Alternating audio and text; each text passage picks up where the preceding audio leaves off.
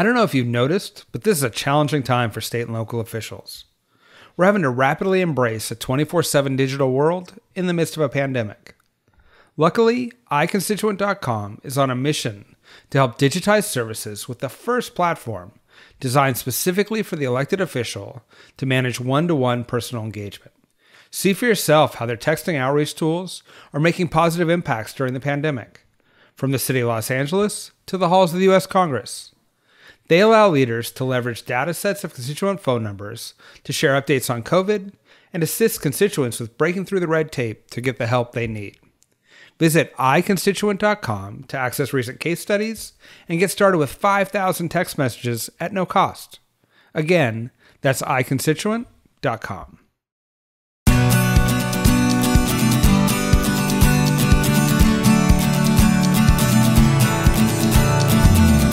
Welcome to An Honorable Profession, a podcast giving America hope since 2018. I'm your host, Ryan Coonerty.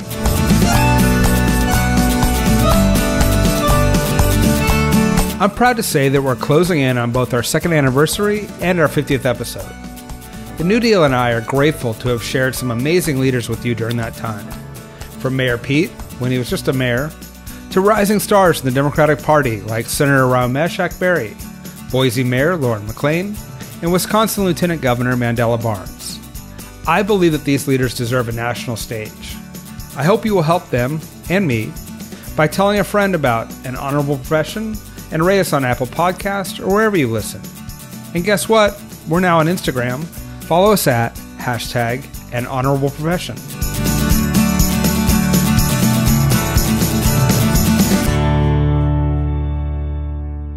Hey everyone, we have an amazing leader for you today. Michigan State Representative Mari Manoogian. She's only 28 years old, but in 2018, she flipped a Republican-held seat in the Detroit suburbs and is now a leader in the legislature. She earned her master's degree from the School of International Affairs at the George Washington University. And prior to returning home and running for office, she worked for the Department of State and the U.S. mission to the United Nations. We talk about her career, why she loves Michigan, and her experience as the first Armenian-American woman to be elected to the State House in Michigan history. This summer, she was selected as one of the 17 emerging leaders in the Democratic Party to speak at the convention. Representative Mari Manoogian, welcome to An Honorable Profession. Thanks so much. I'm so excited to be here. I want to start with, just a couple of weeks ago, you were invited to speak to the Democratic National Convention as a rising leader. Can you talk about the call that was made to have you speak and what that experience was like? Yeah, absolutely. First of all, it was just such an honor to be asked to be part of that amazing group of up-and-coming folks in our party across different states and different identities. It was just really a wonderful opportunity. And when Vice President Biden's team called to ask if that was something I'd be interested in, first of all, whenever the Vice President's team calls to ask for some help, I'm always game. I know how important the stakes of this election are. And just really happy to be of any help I could possibly be. And so when that opportunity arose, I was just so humbled and thrilled to be part of it. Speaking, when you went to speak, was it, how nervous were you?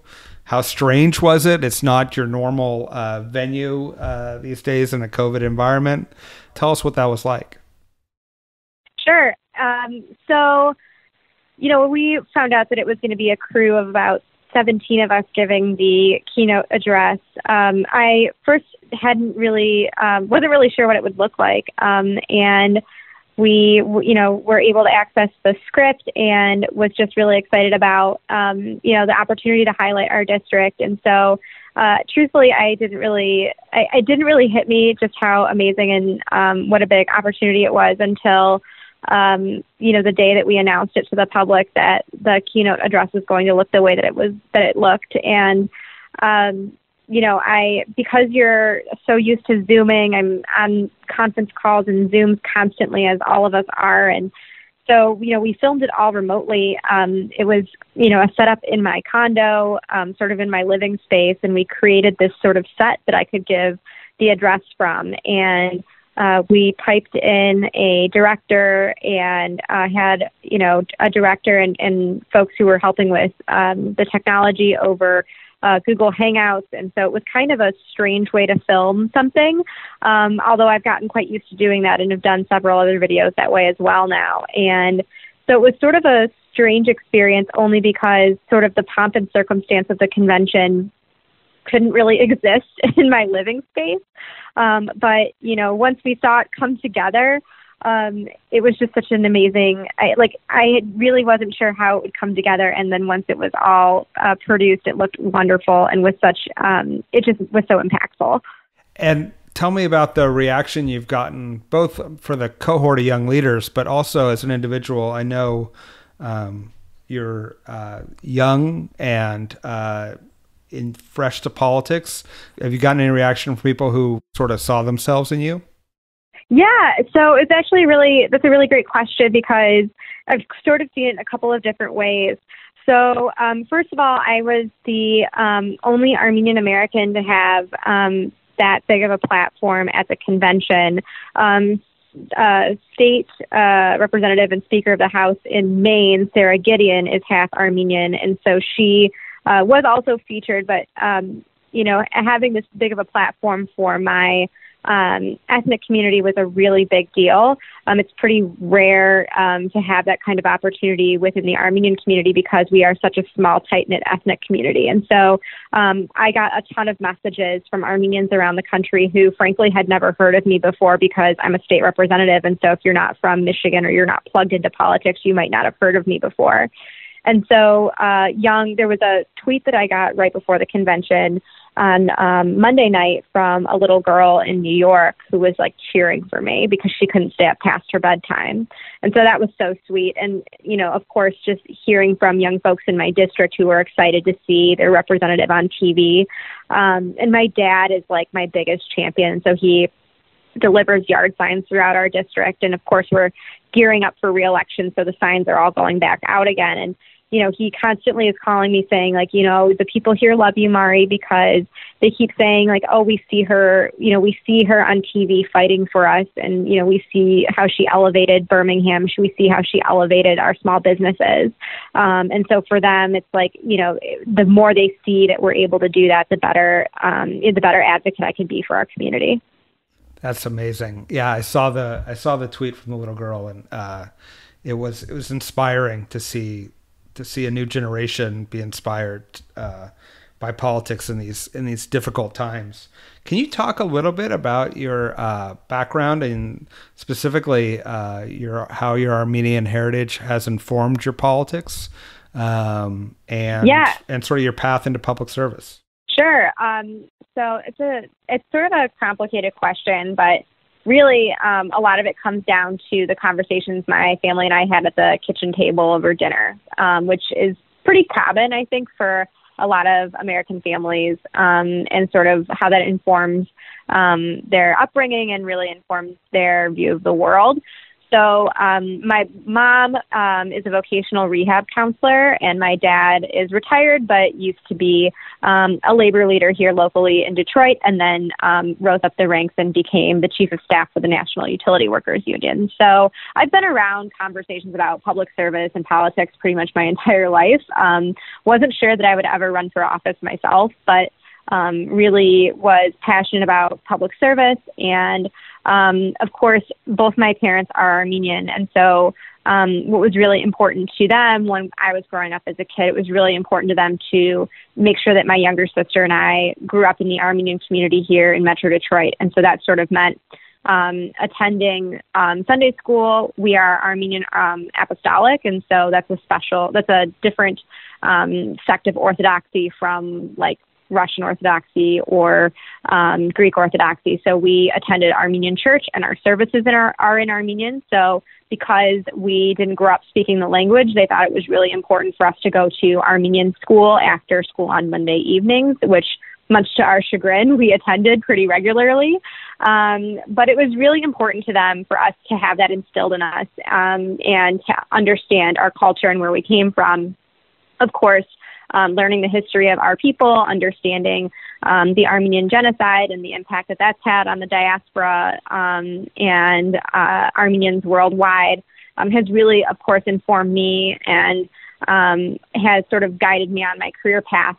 Prior to being elected to the legislature here in Michigan, I worked at the United States Department of State. And my experience with, as a kid growing up and learning a language that, although is part of my culture, was a foreign language to me, really excited me and got me really interested in learning other languages and learning about other cultures. And so that really led me on my career path to studying international affairs. And had previously worked in Samantha Power's office at the United States Mission to the United Nations. My first job in politics was for the late Dean of the House, John Dingell, who is like a legendary congressman here in Michigan. And so, all of those experiences at the kitchen table really led me on this path to where I am now. Can you talk about that shift? I mean, it was striking to me that you were working for the Department of State and the mission to the United Nations, and then the switch from international politics to domestic politics. The issues are so different. The constituencies are different. Can you talk to a little bit about how you made that shift and what it was like? Yeah, a lot of people kind of thought that it was sort of an unnatural move from going from the federal level, specifically the executive branch at the federal level, to something like a state legislature. And I'll be honest with you, I think the move was way more, those two things made a whole lot more sense and have a lot more in common than people think. And so, the way that I explain it is I have a bachelor's degree and a master's degree from the Elliott School of International Affairs at GW, where I didn't just learn about the culture or politics of a particular location, but learned a lot of skills that will serve me well. And the Elliott School prepares its students to do pretty much anything they wish to do with regard to working with other people. And so, a lot of the work that I did at the State Department, whether it was in Ambassador Power's office, which, I was just an intern and, really learning the ropes of what a career in international affairs was like at the time, to my two full-time positions I held at the State Department, a lot of what I did was basically bridge divides between folks who may not otherwise agree with one another on a great many issues, but could come together to solve a challenge.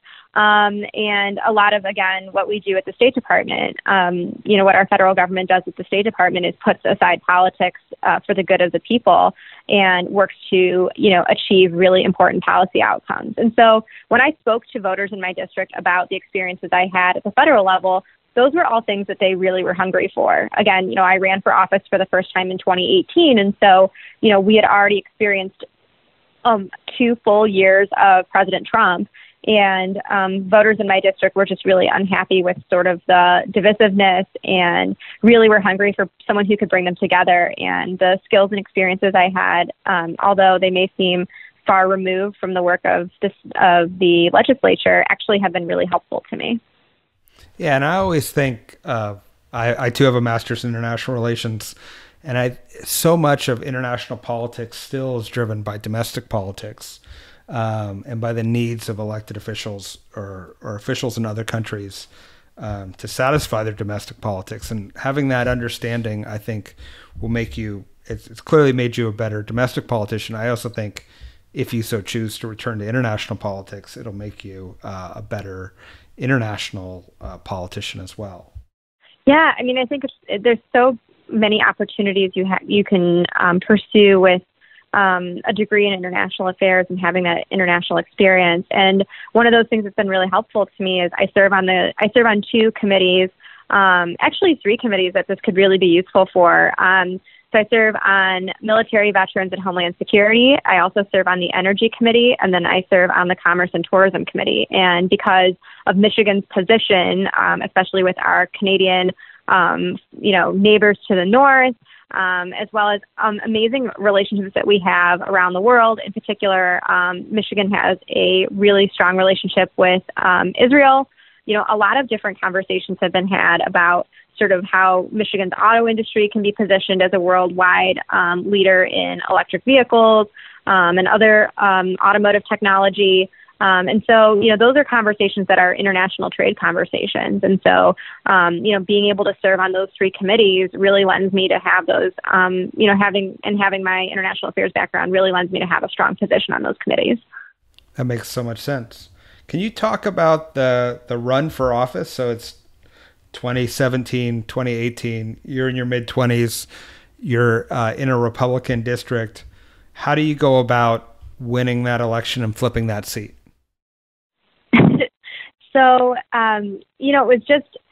it's one of those things that we talk about still at the dinner table. Like I said, my mom has lived in Birmingham for 33 years. And, my dad grew up in an area of Michigan called Downriver, which is, historically working class community just outside the city of Detroit. My mother grew up a few towns over from Birmingham in a place called Lathrop Village, which had some of the strictest covenant rules in the state with regard to who Mrs. Lathrop would sell property and land to. And so they grew up, in a time that was a little bit different, but also very similar to what we're going through right now. And so my dad's often like, I still can't believe that this district is like not Republican anymore. And so, a lot of the work that we did was really just, an incredible amount of field organizing. We put together a plan and we worked the plan. And we knew the district was trending in the direction that we thought was favorable to a Democrat. It voted for Hillary Clinton in the 2016 election by double digits. And the state representative candidate there lost only by a few points. And so we thought that if we could get significant investment and, a significant look at this district in a way that was meaningful, we would be able to flip it. And so we had a really competitive primary and then a competitive general election as well, and was able to win my primary by about 4.5 points. And we were able to do that because of the, really critical focus on ground game. In my primary election, we knocked over 27,000 doors, and I knocked on about 5,000 of those doors myself. And then for the general election, by the end of the general election, we had knocked on over 50,000 doors across the district, and I had done 10,000 myself. And we talked about issues that people really cared about, and they were cross-cutting, right? So investment in public education. Michigan, unfortunately, gave the world Betsy DeVos. And so she's someone who, when you mention her name, people all have a visceral reaction to her. It's really incredible. And, we talked a lot about investing in public schools. I grew up in the district, and as a product of our public schools was a really strong voice and had, teachers of mine. As a young person, you could see that being young might be a detraction, but I still have teachers that I took their classes in high school. And so they were incredible advocates for me on the campaign trail. So we just talked about issues that really mattered to folks and just cut through the noise and didn't run a negative campaign at all and just continued to talk about things that mattered to folks. And we were able to flip the district. We swung it nearly 20 points in 2 years. Wow. So I also got elected in my hometown and, had former teachers when I was knocking on their doors. Can you talk a little bit about, for the listeners out there who are thinking about getting engaged in politics, especially in their hometowns, how do you present yourself as somebody who they knew when you were a kid as now ready to lead the community and to address the issues that they care about? Yeah, a lot of what I did when I first announced that I was running for state representative was just have coffees with people and reintroduced myself to the community. I moved home from Washington and then a couple months later announced that I was running for state representative. And sometimes that works for folks. I'm really grateful that it worked for me. I know it can be a sort of a challenge to do that, but because I grew up in my hometown and because of the kind of community that I'm in my district, we are the number one district in the state of Michigan for bachelor's degrees per capita, actually. And I think the statistic is about 81% of my constituents who are adults have a bachelor's degree or more, or higher education than that. And so they understood that, the experience that I had in Washington would lend itself to being a state representative. And that was sort of, it was incumbent on us to present ourselves in that way and present the campaign that way. But really, a lot of it was just reconnecting with folks that, I had stayed in touch with when I was working in Washington and in New York, and just continuing to present, what our credible strategy was for winning and why I was the right person for the job. And, people really gravitated towards the campaign, and it resonated with them. So speaking of winning, suburban districts and swing states are a big focus, not only for the party, but in fact for the whole world right now, whose lives depend on the outcome of the November election. How's it looking in terms of the presidential race in Michigan and in the suburbs? And do you have any advice for the party as we head into the last months of the election? Yeah, I guess my best advice that I would say is don't take a single voter for granted. As a state rep candidate, I, can really attest to how important it is to knock as many doors as possible and to make as many phone calls as possible, and just to reach out to every voter. And just because they may have a strong likelihood of being a Democrat, according to our data, doesn't mean that you can bank on their vote. And especially in Michigan, we learned that lesson in 2016, and saw that, with the president winning just by a little over 10,000 votes here in our state, and seeing so many people that we thought would turn out and vote for us stay home, we just really can't take a single vote for granted. And so, as a state rep candidate in 2018, and of course running for re-election now, it's really, really important that we engage our voters, and including our base of people, and making sure that we know that we see them, we hear them, and that we ask for their vote, humbly ask for their vote again. And do you have a sense that people are mobilized and preparing to vote, that the national and or more targeted messaging is working and resonating with people?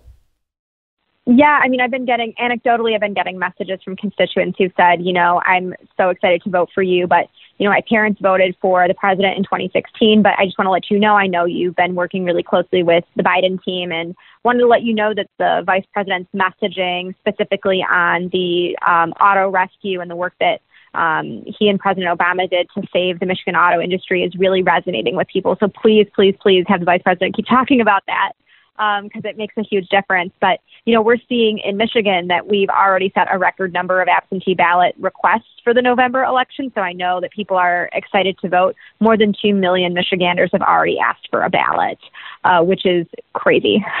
And we're really, it's really changed the way that we're engaging with voters, because now, instead of doing GOTV at the end of October and into the first couple of days of November, we have to be running GOTV and persuasion at the same time, because some of our voters have ballots already.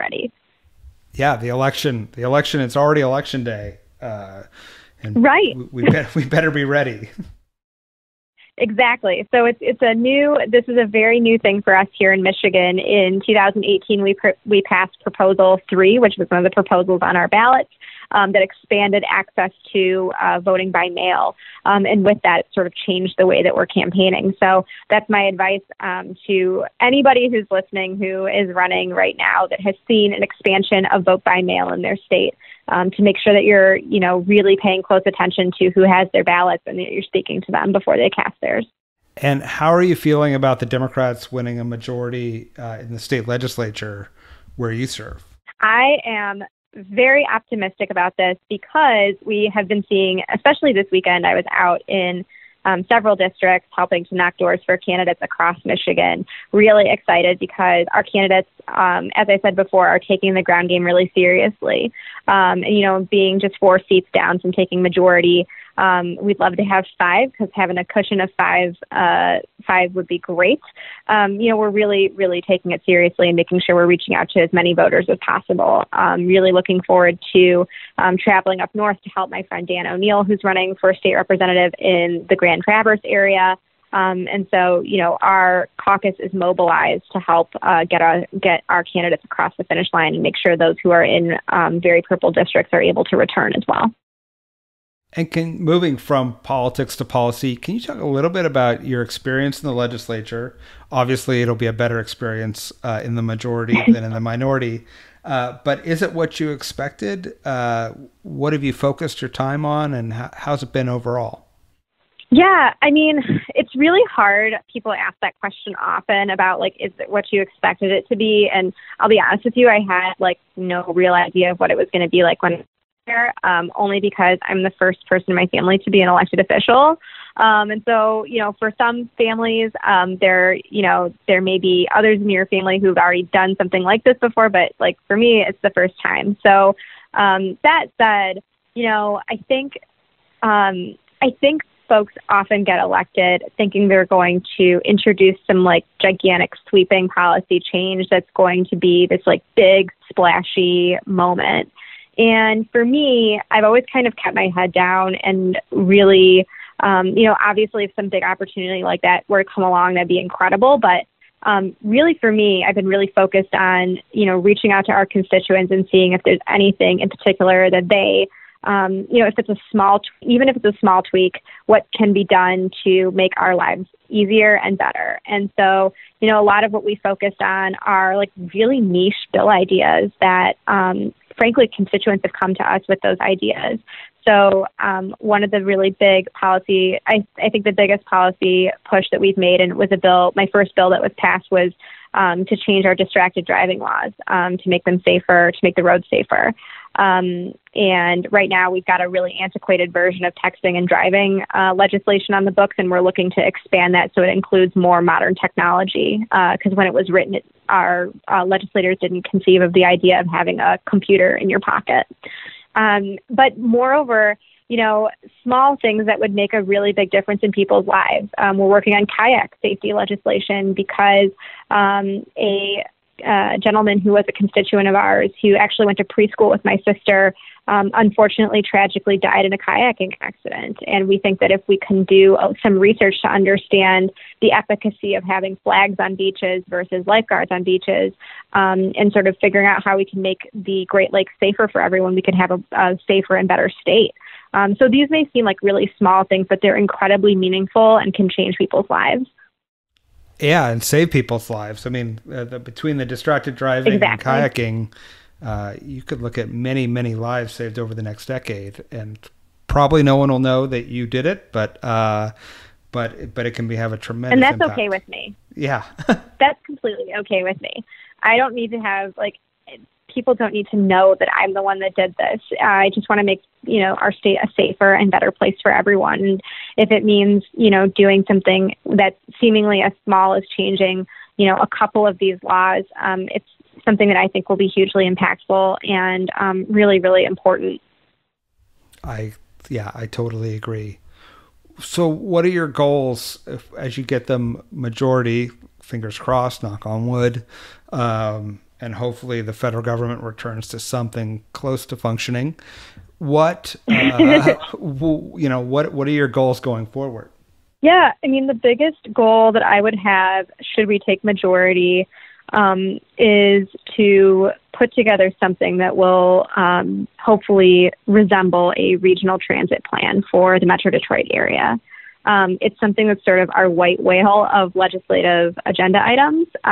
We are really hamstrung in Metro Detroit by this lack of regional transit. So many other major cities around the country have access to a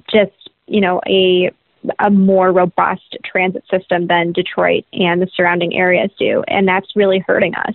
One of the things I ran on in 2018 that's really actually a personal thing for me is fighting against brain drain here in Michigan. Michigan stands to lose a congressional seat because we continue to lose population over time, and a big thing that we're missing out on is retaining our talent. And one of the things that, when, for better or for worse, when Amazon decided they did not want to choose Michigan as one of their headquarters locations, and our Michigan bid was rejected in one of the first couple of rounds of bids, one of the big things they cited was the lack of public transportation in the Metro Detroit area. And so, we don't just need Amazon to tell us that we need rapid transit in the Metro Detroit area. We know that that's a huge detraction for people staying in Detroit and staying in the Metro Detroit area. And it's my hope that if we take majority, we're able to do something about that.